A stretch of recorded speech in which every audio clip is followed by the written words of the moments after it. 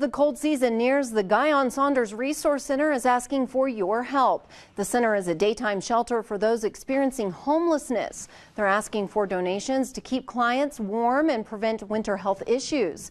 They need coats, sweaters, thermal underwear, hats, gloves, scarves, hand warmers, and water bottles. We want to make sure that our clients stay warm this winter, that they are well hydrated, well taken care of, that they're not getting frostbite anywhere. The center says they need larger size coats, and to donate you can visit our website or the Resource Center for drop-off between 8 a.m. to 4 p.m.